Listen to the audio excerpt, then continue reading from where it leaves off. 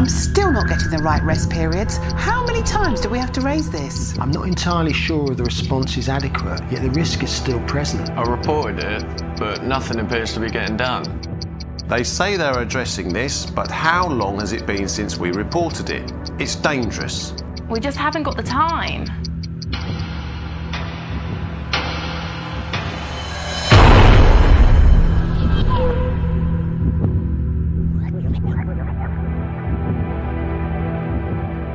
Time moves on, and many of the people working on the railway today are too young to remember the horrors of a disaster like the one I experienced at Ladbroke Grove.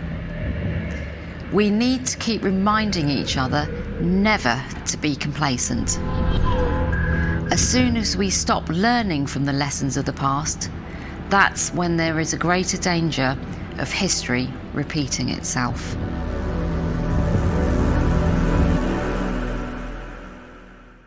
So, the point that I'm trying to make is, it doesn't matter what position you hold in the company, or even if you think something that you've seen or are dealing with is fairly insignificant. You're all part of the same machine. You're all cogs that make it work. And if something goes wrong, and it can be tiny, that will have ramifications for the rest of the machine. And when that happens, the whole thing seizes up. And when it seizes up, that's when members of the public like me are affected. And that's when disasters strike. I know it can be daunting. I mean, I found it daunting. After everything that had happened to me, I should have been just concentrating on getting better. But when I discovered what had happened and what had gone wrong within the industry that had caused our crash, I couldn't stand still and let it happen. But that meant then sticking my head above the parapet. And I did it. I was just a member of the public. I've got no special training about me. There's nothing exceptional about me.